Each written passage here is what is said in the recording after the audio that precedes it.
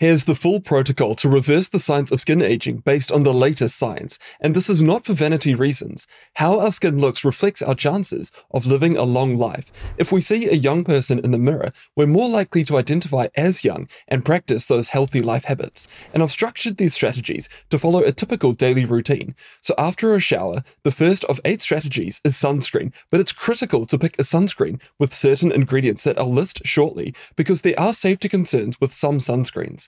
To show you the power of sunscreen, here's a striking photo of a 92-year-old who used sunscreen on her face, but not her neck, for 40 years. In a landmark 2013 trial of 903 adults, the group who used sunscreen every day didn't show any signs of skin aging after 4.5 years. And a follow-up study in 2016 showed that sunscreen not only stops aging, but it can even reverse the signs of skin aging. Sunscreen is critical, but there are legitimate safety concerns with some sunscreen ingredients. So broadly speaking, there are 2 main types of sunscreen: mineral sunscreens and chemical sunscreens.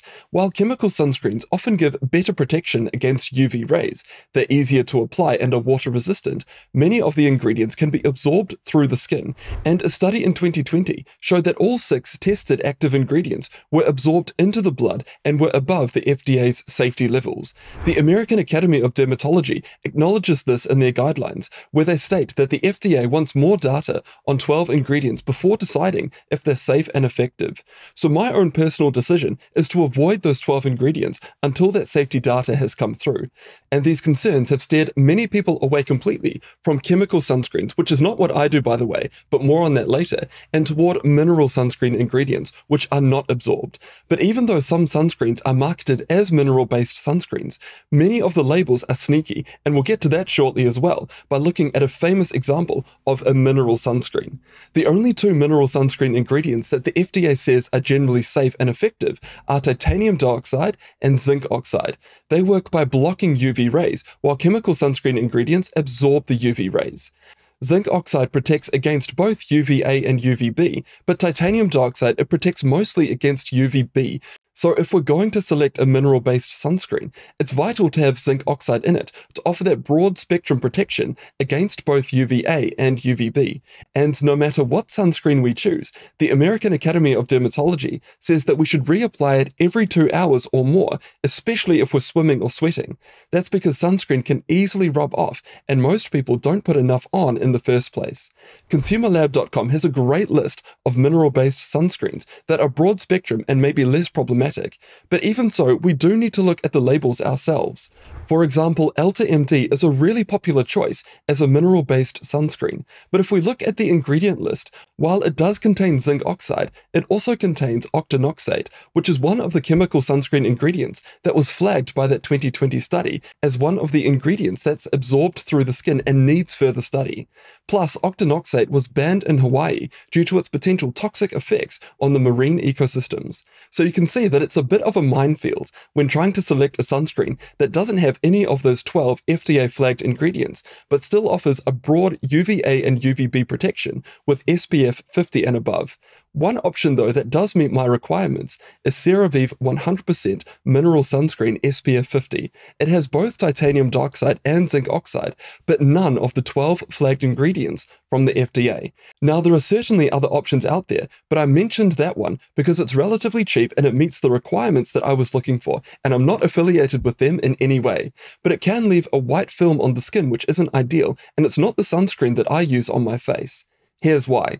While I made the decision to avoid the 12 FDA-flagged ingredients, there are newer chemical sunscreen ingredients that offer the best of both worlds, and one of those ingredients is called bemetresonol. It gives great UVA and UVB protection, but it's a large molecule and it doesn't get absorbed through the skin. It's been used in sunscreens for decades in Europe and Australasia, and it's marketed under the brand names Tinosorb S, but it's still awaiting FDA approval in the USA, even though it's been thoroughly tested, and it's hoped that bemetresonol will be FDA approved by the end of 2025. But since I'm lucky enough to live in New Zealand, I've got access to sunscreens that don't have those 12 FDA-flagged ingredients and instead use newer chemical ingredients like bemetresonol. So there are 4 famous Korean brands, and again, I'm not affiliated with them in any way, that are great options, and I'll put them on the screen now. The one I'm using at the moment is from Beauty of Joseon, but any of those 4 options would be a great choice. And if I didn't have have access to those sunscreens, I would use CeraVe 100% Mineral Sunscreen SPF 50. Again, it does leave that white film when applying it, but personally, I'd prefer to use that rather than using a sunscreen with ingredients that need further study. For my arms, Beauty of Joseon is too expensive, so I do use the CeraVe Mineral Sunscreen on my arms and back of my neck. But when I go swimming, mineral sunscreens, they tend to wash off too quickly. So instead of using the CeraVe Mineral Sunscreen, I use La Roche-Posay XL Wet Skin SPF 50, which is a chemical sunscreen.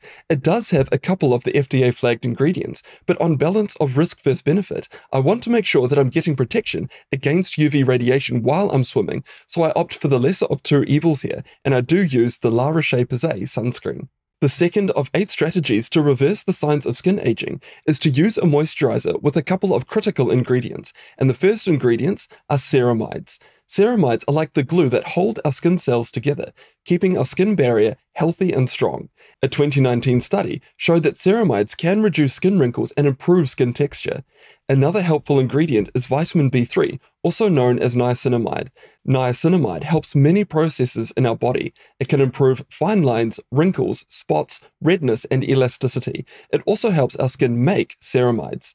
And vitamin B3 in skin creams is recommended by the clinical guidelines. So I use CeraVe PM Facial Moisturizing Lotion, and I apply it a few minutes after putting on my sunscreen. Then I have breakfast, and that brings me onto the third of 8 strategies: diet. So no one diet is going to be perfect for everyone. However, as per the clinical guidelines, a diet featuring plentiful fresh fruit and vegetables, herbs, nuts, beans, and whole grains, with moderate amounts of seafood, dairy, chicken, and eggs, and occasional red meat is associated with good skin health. The diet fundamentals that I emphasize to my patients at the clinic are to have a diet high in lean protein and fiber with unsaturated fats like extra virgin olive oil, avocados, and minimize sugar, processed foods, and salt. And during my breakfast, I take a supplement, which is the 4th out of 8 strategies. This supplement has strong evidence from human clinical trials that it reverses skin wrinkles by up to 18%, but it's shrouded in 2 controversies that need to be addressed. The supplement is hyaluronic acid, and it's found in every connective tissue and organ. Essentially, hyaluronic acid is the backbone of our connective tissue, holding everything together. The skin contains the largest quantity of hyaluronic acid in the body, with about 50% of the body's total hyaluronic acid present in the skin. But unfortunately, the quantity of hyaluronic acid in the skin, it gradually declines with age. For example, a 72-year-old person has only 1/4 the amount of hyaluronic acid in their skin compared to a 19-year-old person. So rebuilding hyaluronic acid is like adding new springs, restoring some of that original support. So it sounds great in theory, but there's 2 valid criticisms. And the first is, can the body actually absorb hyaluronic acid supplements?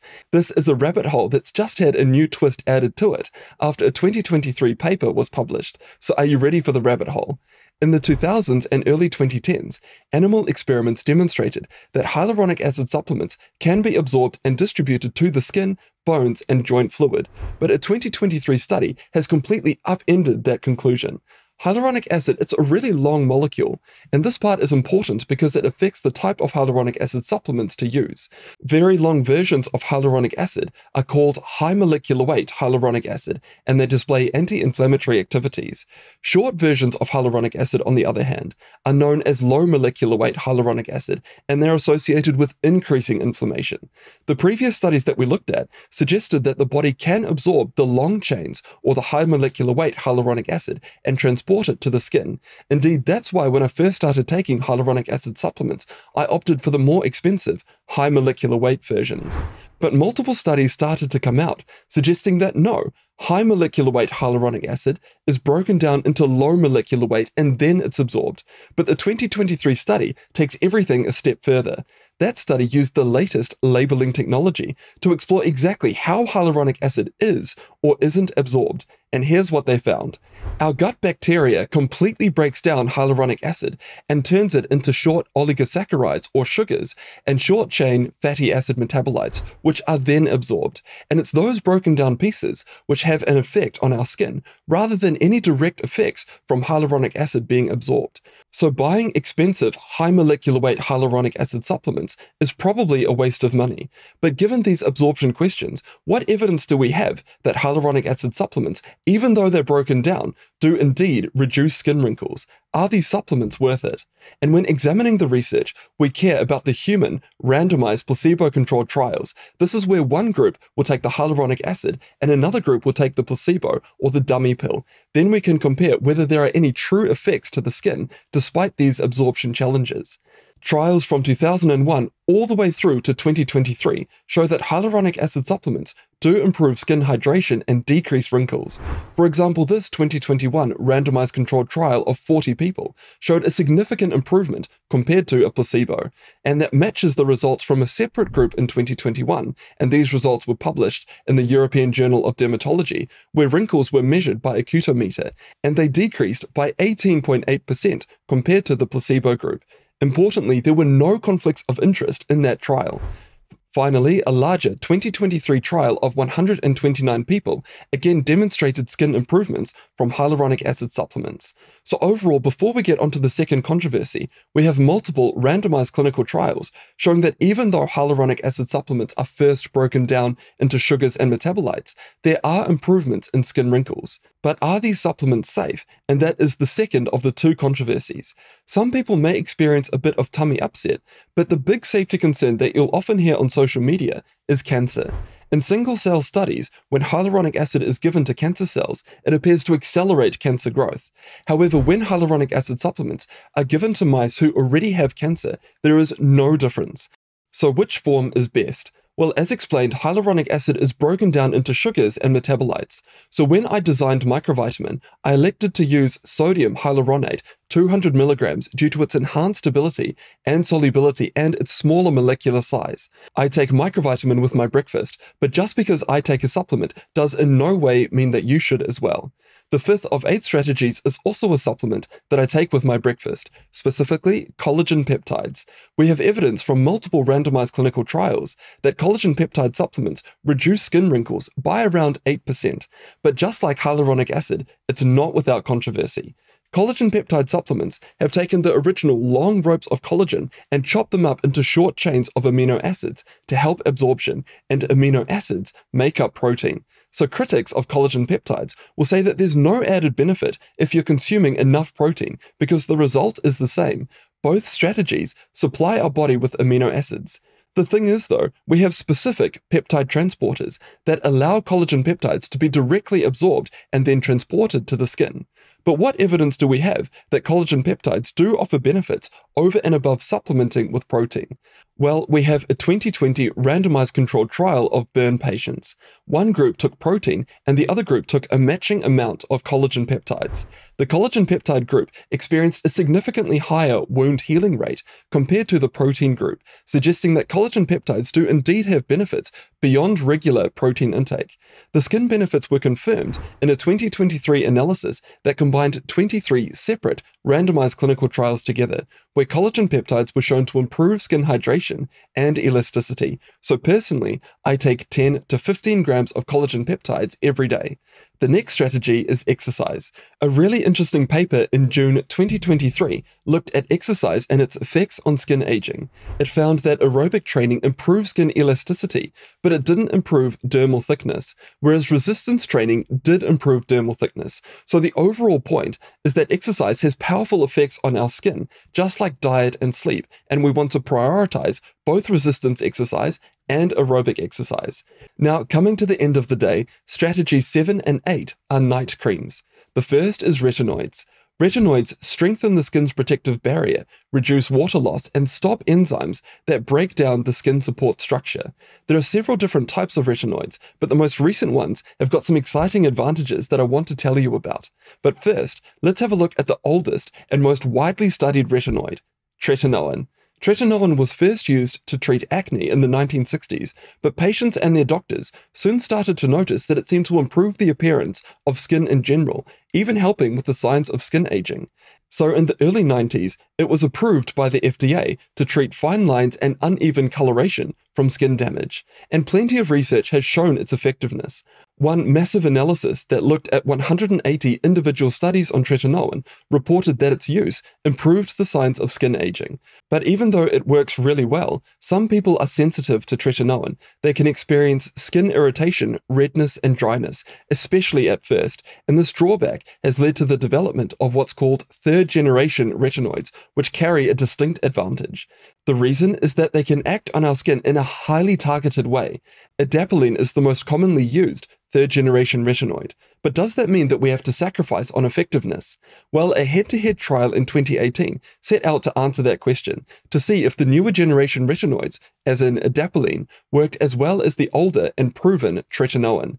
The results? Well, the authors concluded that adapalene was just as good as tretinoin in reducing the signs of skin aging. Now, in a lot of areas around the world, you need a prescription to get tretinoin or adapalene, so I know some of you are wondering, what about other products on the market that also contain retinol that we can buy over the counter? Are they just as effective? Well, I can't speak to every product out there, but usually the answer is no. The reason has to do with the specific form of retinoid used, which isn't nearly as strong as the retinoids that we've discussed. One study investigated this class of products, called cosmeceuticals, and they found the evidence supporting their use is weak. Overall, adapalene and tretinoin are great options. And it's important to note that their recommended use is just before bed because they can cause irritation and cause sensitivity to the sun. Plus, retinoids can degrade in sunlight, making them less effective. Also, retinoid use is not recommended during pregnancy.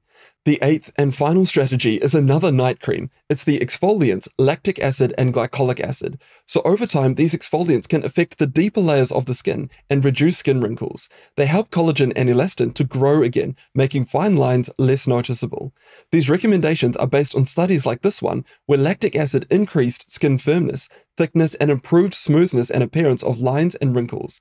Lactic acid and glycolic acid are called alpha hydroxy acids. There are also beta hydroxy acids, like salicylic acid. Both alpha and beta hydroxy acids help to remove dead skin cells and promote skin renewal. So on Monday and Thursday nights, I apply both the alpha and beta hydroxy acids and leave them on overnight. Now, for most people at my clinic, we recommend against using retinoid creams at the same time as these exfoliants because it can significantly inflame the skin. My skin is fine for whatever reason when I mix those creams together, so I use retinoids every night, but that is not standard practice. I encourage my patients to begin by using only one or the other on any particular night, and personally, I use Paula's Choice Skin Perfecting 8% AHA gel and 2% BHA liquid, and I'm not affiliated in any way.